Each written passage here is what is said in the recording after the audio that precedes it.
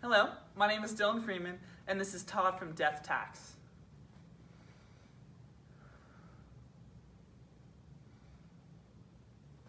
I feel like you think I'm weak. I think you're used to the kind of guys who push people around, and I'm not that kind of person. I don't think you want to be with someone like me. You'd rather be with someone who, I don't know, who wears leather jackets.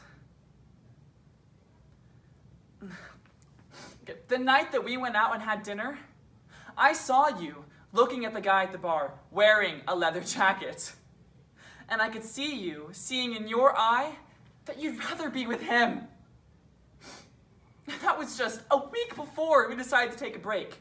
That was just a week before. But seeing you, seeing him in his leather jacket, I could tell you were. And I wish that I was that person. I wish I were a leather jacket guy, Tina. I tried to be that guy.